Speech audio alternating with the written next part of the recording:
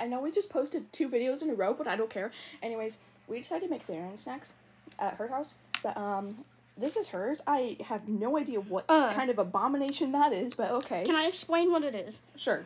So I don't know what I was doing, so I just cut up a banana, put in some carrot pieces, and oats into a bowl. I have no clue what I'm doing, but it's kind of like my stereotype because foxes used to eat, foxes eat kind of like roots, kind of, and carrots are kind of like, I don't know, I'm just going to use carrots as roots. And then they used to sometimes eat berries and fruit and stuff. So, but banana? My strawberries are expired, so I used banana.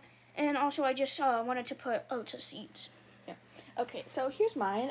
They didn't really have anything, so I kind of just made Fruit Loops because they're good. Anyways, bye!